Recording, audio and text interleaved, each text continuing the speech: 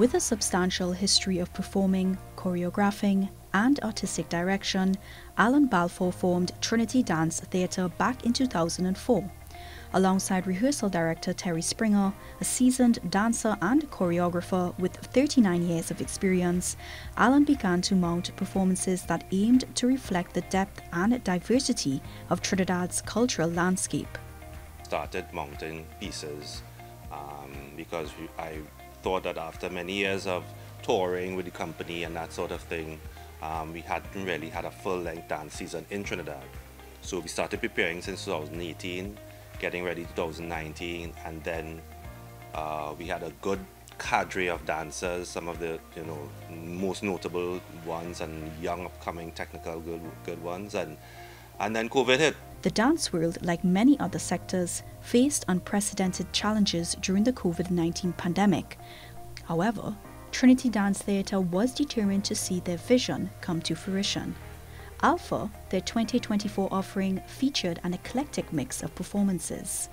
Allan noted that the company used pieces that speak to social issues, such as Silence, a collaborated piece by himself and Terry, which addressed human trafficking. Others included Sonidos de Paria, an exploration of the cultural ties between Trinidad and Venezuela. There were a couple that were just using the style of Trinity, which is a fusion of contemporary and Caribbean, and just mainly entertaining and that sort of thing. And then one was spiritual. For me, it's a very important thing. Mind, body, spirit. Spirit is most important to me. Witnessing the evolving landscape of male dancers in Trinidad, Allan reflects on the days when male dancers faced significant stigma, considered effeminate by societal standards. However, he believes that there has been a slow but noticeable shift in perception. People are a little bit more embracing, hip-hop and other crossover type dances are coming into the fray. Terry's personal journey also echoes this narrative, having had to leave home due to familial disapproval of his dancing. Despite this, he found solace and identity in dance. My father was like, you can't be a dancer and stay in my house. Trinidadian man. And I was like, what are my friends gonna say? Because it's so effeminate and stuff like that. The scarcity of male dancers in Trinidad remains a pressing issue.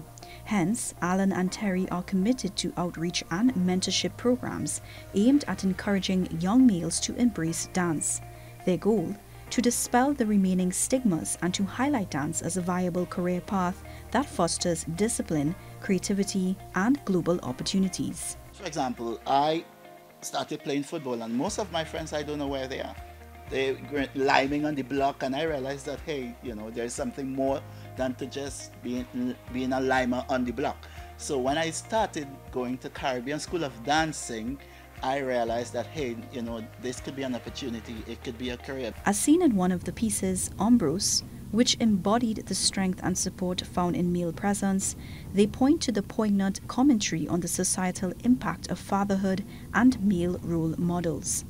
The duo hopes to see a future where male dancers are not only accepted, but celebrated for their contributions to the arts.